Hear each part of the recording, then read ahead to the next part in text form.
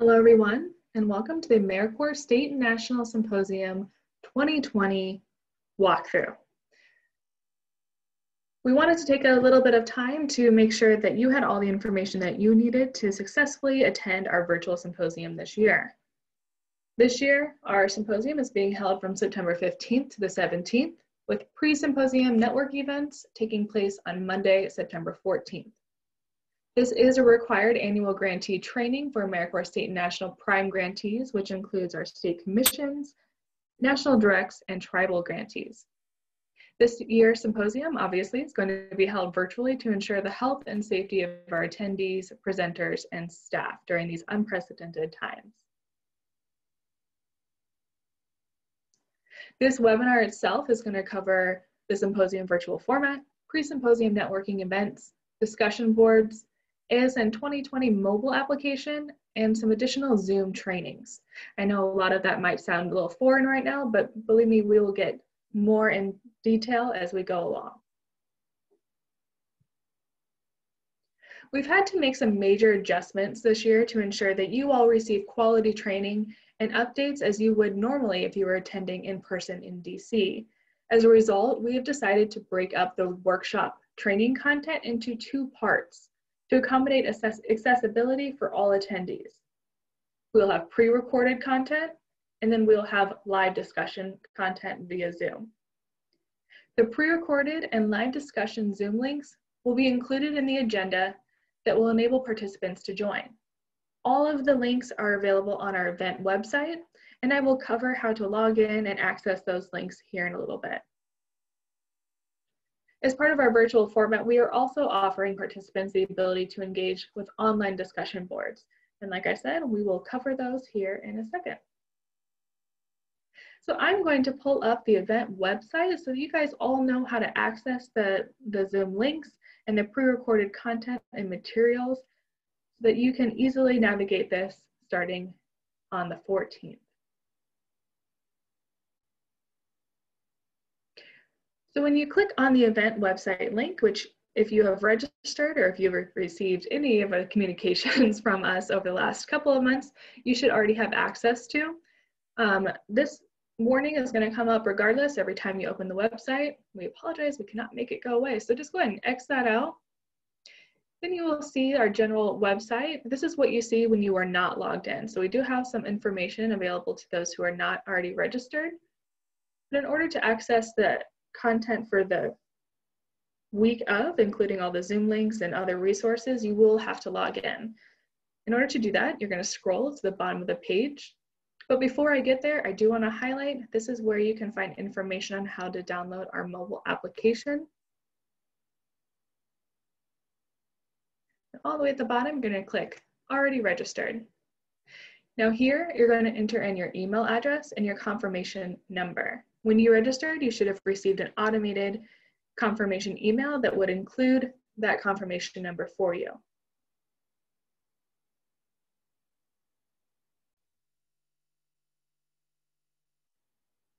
So now that I am logged in, you will see a bunch of other tabs pop up here. Now, when you first log in on Monday, or if you're trying this in advance, some of these tabs will not be evident to you right away. That is because we are going to be publishing them in a scheduled format. So on Monday, you will be able to see Monday, September 14th, but you may not be able to see Thursday. That is because we are publishing, like I said, based on the day and when you need those resources. That way we don't have people who are quick to skip ahead and you're getting the resources as they are needed throughout the week. I'm going to start first by clicking on Monday. So as I mentioned before, Monday is our pre-symposium content. And what we've did is we have organized some virtual networking sessions for you all. We recognize that part of the experience of attending our symposium every year is to engage with your peers, to share stories, to share best practices, to just have conversations in the hallways. And we recognize that that's something that we are missing in this virtual format. We are trying our best to replicate that through these pre-symposium virtual networking sessions. So hopefully you find some value in that and you have some good takeaways. As I scroll down the page, you will see we have a pre-work section, which allows you to go through and download any of the agendas, the participant list, so you can see who all is attending the symposium if they've registered prior to our deadline, and then organizational summaries. These are items that you would have received in print form at the symposium, so now we're just doing it virtually. These are also accessible on the agenda tab here, but we wanted to make sure on the first day that you had access to those. Before I move on to the scheduled content, I do want to note that everything that we are doing on the event website is in Eastern Standard Time. So if you're tuning in from the West Coast, you might have to make some mental adjustments on that, and even for our friends that are in various other time zones. Just make sure that you're aware that all times listed here and in the agenda are all East Coast time. So for our Monday sessions to get started, we will kick it off with a 1 p.m. virtual networking session with our Oro colleagues, which is a nice meet and greet. You can tune in based on which region you are a part of to be able to access the content and to engage with staff from those regions. When you log in or when you want to access the session, you're just going to click on this. What it's going to do is it's going to go ahead and just automatically open up Zoom, and then you'll be able to access that session. I'll go in later in this webinar recording to go over some details on how to navigate Zoom, so I'm going to pause on that, but right now focusing on the website, this is how you would access those Zoom links. So we go down the schedule, you will see at 2 o'clock, we have another networking session that's focused on program management during COVID. 3 o'clock, filling the core. So as you're interested, you can join these sessions and engage with your peers that way.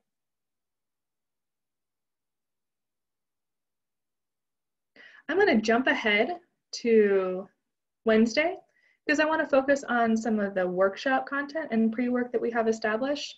But when you do log into this website, you can explore the tabs as they're available to you. Tuesday is very similar. We don't have any workshops yet, but we do have some directions and information for you all as you are navigating these tabs, including pre-work. So pre-work for Tuesday is just accessing the discussion board for the Tribal Advisory Group meeting. Obviously, this is focused specifically to our tribal grantees. So if you're not a tribal grantee, no need to click here on this pre-work. And again, here's the rest of the schedule for Tuesday. I'm going to note down here, when I keep talking about pre-work, it'll be more evident when I click on the Wednesday tab, but we do plan to publish all of the pre-work at 4 p.m. East Coast time. This is to make sure that our West Coast colleagues have the afternoon to work through the pre-work as they're able, and that our East Coast friends can access the pre-work the morning of the session. So if you're in the East Coast, most of your sessions are going to be starting at 1 o'clock. That means you have the whole morning to start to work on pre-work. So that's why we are publishing it at 4 p.m. the day before, so that when you wake up in the morning, it's already ready for you. For our West Coast friends, we didn't want to ask you to wake up at 5 o'clock in the morning to start any of our sessions or review our content. So that's why we're publishing it at 4 p.m. East Coast time. So then you have the evening the day before to be able to access that content. I'll review that again later because I know that might have been a little bit confusing, but we wanted to accommodate everyone's schedules. Scrolling up here to Wednesday. This is when the pre-work tab becomes really important. So obviously for this day, we have our CNCS Leadership Plenary, our National Direct and Tribal Grantee Town Halls, which include a couple of discussion boards. So for the CNCS Plenary, we will also have some recorded content here from our CNCS management leaders, senior leaders at the agency. You'll be able to go through those recordings, and then you can click on our discussion board to leave questions, and I will review that in more detail here in a moment. For the workshop blocks, this is kind of what I was talking about when I said when you want to log on early and get the pre-work done ahead of time before the actual scheduled live discussion sessions, which are listed later in this schedule. But to focus right now, I want to go to the pre-work. Each workshop session and some of our plenary sessions, as you can see up here, is going to have pre-recorded content. So our expectation is that you visit this page the day before or the morning of these workshops or these presentations, that you click on the workshop or plenary recordings. And what that's going to do is it's going to open up a YouTube page for you. This is where we have posted the pre-work or pre-presentations from our presenters. So you can see here I'm using the Understanding the OIG Audit Process from Start to Finish as an example. Our colleagues Monique and Cindy have worked really hard to pre-record their content so you have access to it prior to the live discussion, so you can really utilize the live discussion time to answer questions and to engage with the audience. Whereas the presentation is being held on YouTube so you can access the information there. Going back to our event page, so I'm going to keep using this one as an example. After you've watched the workshop recording, none of them should be more than 45 minutes, so hopefully that helps with your planning process. But after you finish the workshop recording, you can then click on the discussion board. The discussion board is essentially an online Word document, which is open to editing from anyone who clicks on it. What this looks like for this specific workshop, the IG audit process, is we've provided information on presenters, the training objectives, the discussion board objectives. You can review that. It's going to be different for each workshop. So each presenter has developed their own content. So based on what you're choosing to attend, after you've looked at the schedule, after you've reviewed the mobile application and set your schedule, that's how you're going to know which one to be accessing. So again, I'm just scrolling down for their online discussion board. Here they have a section that's questions from the field. So this is what I was saying, that this is an online interactive element that we've included this year. What you're going to do is you're going to hit that edit button for the Word document. It might take a second to load. But essentially now you're going to be able to edit this document. Obviously, we ask that you respect the content that's already preloaded and do not delete any of the content, but only add if you have feedback or questions, or if there's been some kind of prompt from the presenters. So again, this is a prompt from the presenters. They say, please ask questions. I've already put in here, tell me more about specific audit findings. And then just because I wanted them to know who asked this question, I also included my name and then my agency. You can do whatever you feel comfortable with, but I do recommend this so that the presenters can incorporate this into their live discussion time. So like I said, you can add other questions. And everyone is going to be able to see that who is accessing the discussion board. Once you're done with that, you can scroll down. There might be other things that the presenters have included in these discussion boards for you to engage with. Obviously, they have some resources here. They've also provided some questions for you. So you can go through and look at this, think about it before the actual live discussion presentation, because it's likely they're going to be addressing some of these questions in their presentation. So that's just an example from our peers in the IG office or IG audit. As you can see, I'm still on the pre-work for Wednesday. Each session will have a workshop recording and a discussion board. So again, as you're developing your schedule, you decide that you're going to take the best practices and evaluation reporting session. You want to access the workshop recording first, engage with the discussion board so that you are prepared for the live discussion content. So now I'm scrolling down here. These are the timed events. Again, everything is in East Coast time. So we have our leadership plenary for this. The pre-work was for you to read to see if there's any recordings for you to engage with. And then the discussion board, which for the plenary is just generally just for you to submit your questions ahead of time so we can prepare our responses. Then you have our workshop block live discussion. So again, if you've decided to attend this program or this workshop presentation, hopefully you've already reviewed the recording, you've already engaged in the discussion board, and now you're ready to just join this link once it is 2 p.m. on Wednesday. After you have attended the live discussion session via the Zoom link and the session is over, we do ask that you come back here because we have workshop evaluations for each of our presentations. It's just a really simple SurveyMonkey link for you to leave your feedback for the presenter themselves. So keep scrolling down Wednesday's page. Our second workshop block starts at 3 p.m. So hopefully you've created your schedule, you've picked which workshop you would like to attend. You've already attended the pre-recorded content, you've checked out their discussion board, and you'll be ready to join this session via the Zoom link at 3 p.m. on Wednesday. So keep scrolling down. We have the National Direct Tribal Grantee Town Hall, and then a plenary that we hope that you all will be able to attend. At the very bottom here, you'll see we have the Thursday pre-work available. Again, this will be uploaded at 4 p.m. East Coast time on Wednesday, so that our West Coast people have access to it that evening, and that our East Coast people can get to work on it right away on Thursday morning. Thursday looks pretty similar to what Wednesday did, as it's our second round of workshop blocks.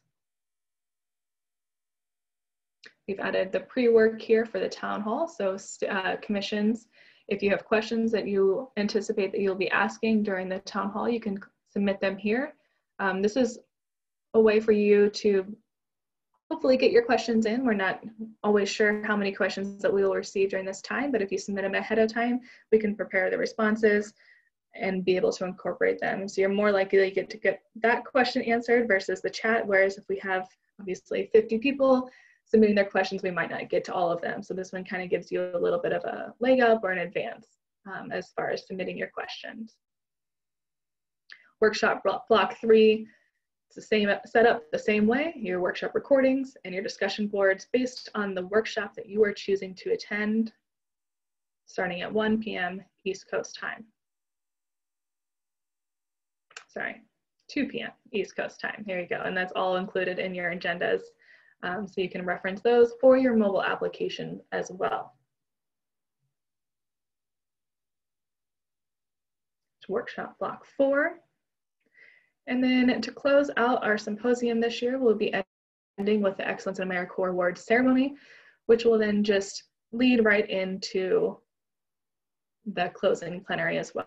We didn't want to ask you to sign out and then sign back in, so we will just kind of move right into closing after the award ceremony. We do have our award ceremony handout, so on Thursday this will be available for you to look at to celebrate the awardees that were selected this year.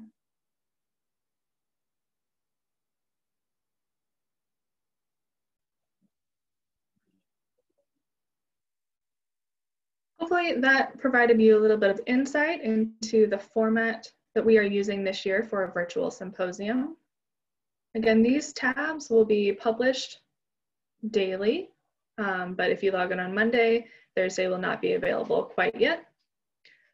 These first 4 tabs, however, 5 tabs, are all available regardless if you're signed in or not, and so you'll be able to access the agenda and information in order for you to start to set your schedule for the symposium this year.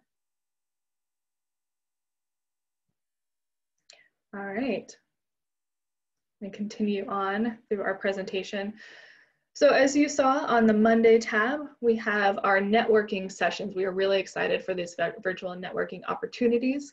Starting at 1 p.m., we will have a meet and greet with the Office of Regional Operations. You saw on that tab that we've broken it up by region, so make sure to join the region that you are located in order to engage with staff from that office. 2, we will have a program management during COVID-19 networking session. 3, filling the core, strategies for member recruitment. Again, all of this is intended for you to share best practices with your peers.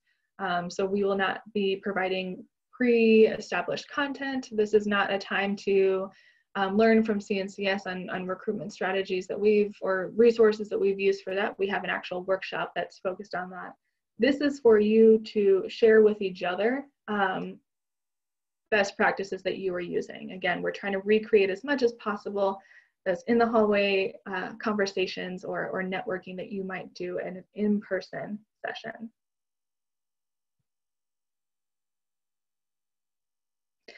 During the networking sessions, it will start with a welcome from the CNCS facilitator. Again, these are unique opportunities and they're self-facilitated by participants. So when you click the link on your session, you'll be welcomed by the facilitator and you will join the large group. The facilitator will review the topic and other guidelines, and then participants will be sent into breakout groups, so a little bit smaller to allow you to engage with each other. The number of people in your breakout room is really going to depend on the number of people that log on to the session. The goal of the breakout space is to create a space for more intimate conversations. Once the groups are broken up, you will be provided with prompts to share best practice or strategies on the topic, and then to pose any questions or challenges to the group that you may want support on in troubleshooting through. You will then engage in a discussion with each other, and after 20 minutes, you're going to be redirected back into the large group to debrief the discussions. If you are participating in an oral meet and greet session, so again, the ones that are broken up by region, these sessions are going to be structured a little differently, as the goal for this is for you to learn for regional updates and to meet Oro staff from your region. So each of the regions have created their own specific schedule and set up for those sessions. In order to make the most of this networking session, it's important to do some pre-work before it begins. So we're all about pre-work this year. If you're attending a topic-based session, jot down your own resources, best practices, and strategies, and/or areas that you may be looking for support on. This way, you will be prepared with information to contribute to the discussion. It's also important to identify your own personal goals prior to the session, whether it's meeting new colleagues, acquiring resources, or getting support from other grantees. Knowing your goals will help get what you want out of the session. Finally, these networking sessions are the true definition of getting out what you put in. Engage with your peers in the comments, questions, and suggestions, and you will be able to equally take away your own resources. We have a list of things that we recommend that you do before the symposium, so hopefully before Monday. Make sure to download the mobile application. As I stated before, our event website is useful for accessing the links and the content, but the mobile application really allows you to create your own schedule, to engage with your peers, to access some of the other information. So it's good to look at it now, and you can start to get familiar with it and explore the different options that you have through that. And I'll cover some of that in a little bit. Download the Zoom app. We found it's easier to access Zoom from the desktop application. So whatever computer or device you are working from, make sure that you have access to Zoom. You can create a free account, and so that should be pretty easy to navigate. I would also encourage you to visit the ASN Symposium website to get familiar with the content that is there. Again, we will be uploading information as it goes on throughout the week, so you won't see everything that we saw in this preview presentation, but you will be able to access a lot of the basic information right now.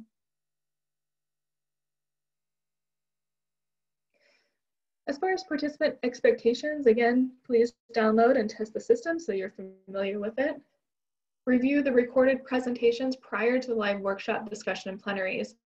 If you don't take this step and make sure that you're attending those pre-recorded sessions or engaging with the discussion boards, the live discussion may kind of go right over your head. So the expectation is that you have reviewed that content prior to the live discussion. So make sure that you're doing that, because your presenters will be ready to just jump right in to the topics, knowing that you have already received some of the basic information that they will be reviewing. We encourage you to participate in the discussion board activities. Again, a lot of that, there'll be sections for you to leave questions so that the presenters can incorporate that right away into their live discussion. So we encourage you to do that. And if they have additional activities, definitely make sure you are engaging with those discussion boards. Attend the live workshop discussions. Obviously, this is as close as we can get to in person. So we wanted to make the most of your time in allowing you to attend those live sessions. So make sure that you're ready to go, you've got all the information that you need, and that you're prepared to engage in discussion and questions with the presenters during those live times. Again, a quick reminder that we do have those evaluations for all of the presentations via a SurveyMonkey link, so we do encourage your feedback. We look at that every year and we try to adapt. This is a quick review on the discussion boards. So again, the discussion boards allow you all to provide feedback, ask questions, or participate in written activities prior to the live streaming session, depending on the presentation type. As a reminder, the discussion boards will be open at 4 p.m. East Coast time the day prior to the live discussion, and they are going to close at 12 p.m. East Coast time the day of the presentation. I don't believe I mentioned that earlier, but it's important to know that as you're preparing for your live discussion or live plenary sessions, that those discussion boards will be closed and you will not be able to continue editing them after 12 p.m. This is because we wanted to give presenters enough time to review your questions, to review your feedback, to be able to incorporate that into their live discussion. So we needed to have a little bit of time for them to review that. So they will close at 12 p.m. You will not be able to provide any additional content, or if you do, the presenters will not see it.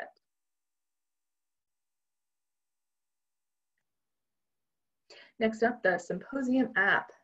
Again, I think I've mentioned this on several calls over the last couple months. I'm really excited about it. I hope you are too. We had this last year. I think with the in-person, it wasn't as critical for your attendance, but this year, virtual, it's become a little bit more critical as far as being able to navigate our online symposium.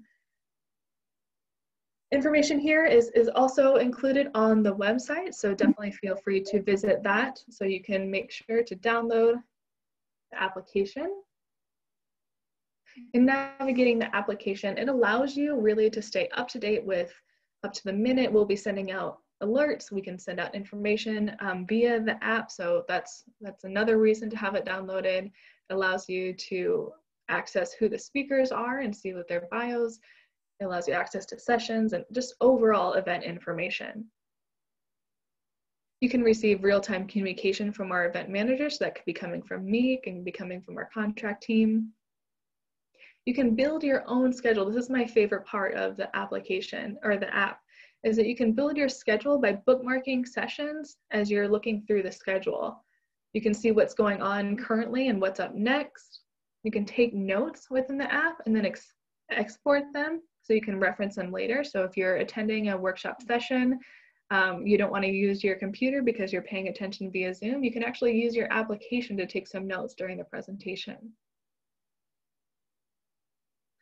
Also, one of my other favorite aspects of the application format or the application tool is that you can chat with and find attendees that are also attending the symposium. So again, we try to incorporate some networking in the beginning of the symposium, but if you see your colleague that you haven't seen since last year's symposium on the participant list, or they've created a profile, you can actually add each other as friends and you can message back and forth via the application. When you first download the app, there will be help that pops up to help you navigate the different sections. So it kind of explains it for you as you first have downloaded it. That's helpful for those that maybe this is your first year attending the symposium. If you were here last year, it might have already done this with the 2019 app. So if you still have that on your computer or on your phone, excuse me, you might need to click the settings gear and choose exit event in order to make the 2020 version available. So make sure you're in the right year. Here's a screenshot of what the app will look like on your phone as you've downloaded it. So you can see there's several different buttons that you can access information from. We have our message center where you can create your profile, message other attendees, and receive conference alerts. Your settings will help you kind of navigate how you want to engage with the app throughout the event. And then updates, that's also important sometimes to just randomly click that button because it refreshes the app with the most recent updates. So if we've sent out a communication, you might need to refresh in order to see that. So I do recommend to do that throughout the day, but hopefully your app will notify you if any messages come to you directly. Here are some of the other icons that you'll see when you're in the app. We have our sessions, which has all the sessions, handout, and related speaker information located as you go through the schedule there. You can add a session to your schedule by using the star icon. And then you can also download the handouts and take notes via this icon. You can access your schedule as if you've gone through the sessions and you've started a couple, then you can go to your schedule and it'll display the events that you've added. We have information on most of our speakers, including their bios, so you can take a look at the credentials and the experience that your speakers have. And then again, that attendees list, anyone who has created a public profile, so again, you'll have to go and do that yourself once you download the app. But once you've created that public profile, you can include your contact information. So if you are in a networking session or you're in a workshop and you hear some really great ideas from a program and you're like, I can incorporate that into my own, you can actually privately message them and start that conversation to be able to share those resources and network with your peers. In this presentation, we've also included some general Zoom training links for those of you that may not be familiar with this platform. We will include a PDF version of this presentation, so these links will be active in that, and that's how you can access these resources. If you are not familiar with Zoom, we do ask that you take some time prior to the symposium to become a little bit familiar with it. We will utilize this for our live discussions, and it's really, and even some of the plenaries and everything too. So it's important that you are familiar with this platform. To quickly review some basics though, while we have you on the line or while you are attending, after you download Zoom on your desktop, you can sign in. Again, it's a free account. From there, you'll be able to click on the live Zoom links that are available on the website, and Zoom will just pop up for you. So that's how you'll be able to participate in our live sessions. We took a quick screenshot from one of the trainings here. You do have controls while you are attending the Zoom live trainings. So a bar will show up at the bottom of your screen. That's how you're going to access the chat. It's how you're going to respond to polls. It's how you're going to submit your Q&A. So be prepared to see that at the bottom of your screen, and you can also leave here. So obviously the first couple you might be learning, but hopefully by the end of the symposium, you're going to be a Zoom attendee pro. Feel free to reach out to us if you have any issues though, as we want to make sure that you are able to attend and enjoy our symposium as much as possible. Again, we have included some links. You can access these via the PDF version of this presentation that was also included in your logistics email. Finally, if you have questions, you're definitely free to email asntraining@cns.gov. We will be pretty busy during the week, so I cannot promise our turnaround time as far as responses. Another way to get support or to ask for help is also available here on the event website. I think no matter what page you are on the event website, this Contact Us button will always appear. So if you have questions, you can click that button and hopefully we can get back to you to resolve whatever issues or conflicts that you are having in order for you to attend our session. With that, I know it's a lot of information. I promise it will get easier once you attend your first couple of sessions. I hope that you enjoy the symposium this year. We appreciate your patience. I know that it was a quick pivot, so we didn't quite get the information out to you as early as we would have liked, but hopefully this helps you be able to navigate the virtual symposium this year. I thank you all for your time, and I wish you luck. And hopefully we will be able to see each other again soon. Thank you so much.